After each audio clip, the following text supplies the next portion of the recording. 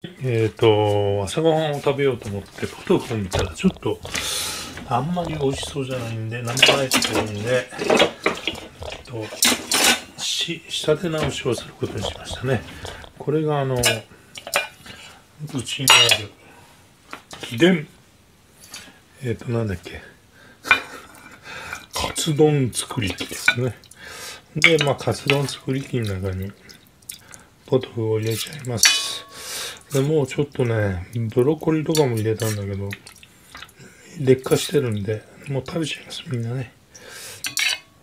で、ウインナーソーセージも入っちゃうでしょ。ほら、うまそうじゃの。で、卵とじきを、火をつけちゃいましょうね。OK じゃな。で、これがガンガンいってる間に、この人は、これはもうちょっと残ってますから、このままいきましょうかね。あとで直子さん食べてもらいましょうか。で、こっち。このね、卵とじ器があるとね、すごい便利。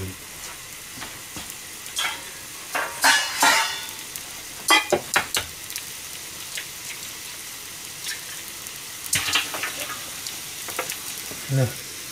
こういう感じして、ただ温めるともう美味しくないんだよね。で、普通に鍋でやってこれ開けちゃうと、今度はみんななんだっけ、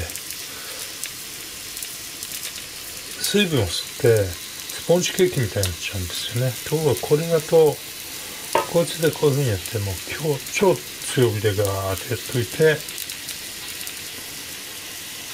卵を入れるときにだけちょっと弱火にしてあげて、卵を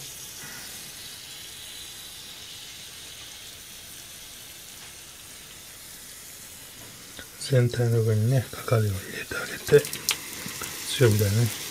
そうするとね、これはなんかわかんないけどそうならないんですよね。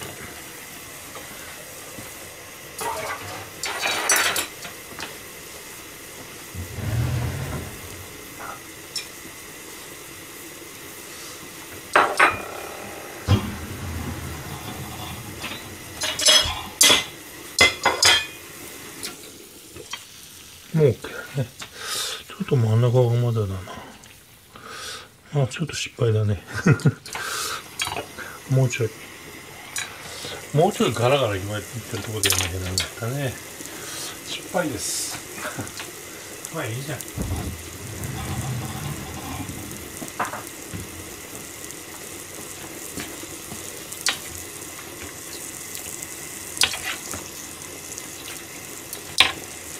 OK。もういいでしょうね。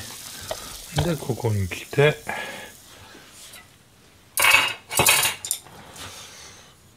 ポトフの卵とじでござい。ね、これに、お肉がくっついて、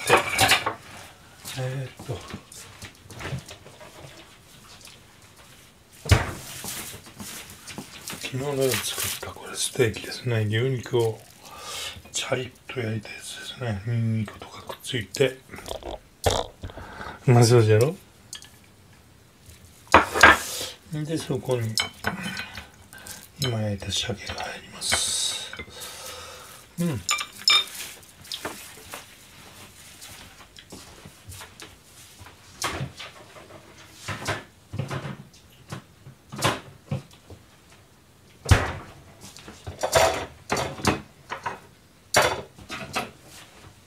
これが乗って五目豆だね。これ数日前から作ったやつですね。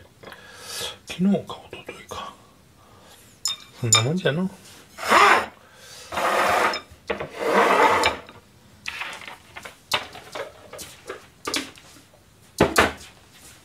で、ステーキの流行りは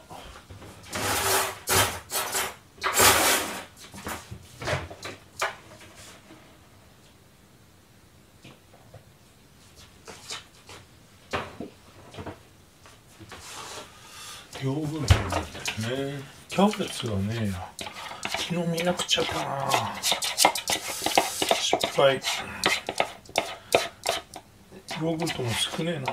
失敗。まあいいやね。こういう感じで今日の朝ごはんとなります。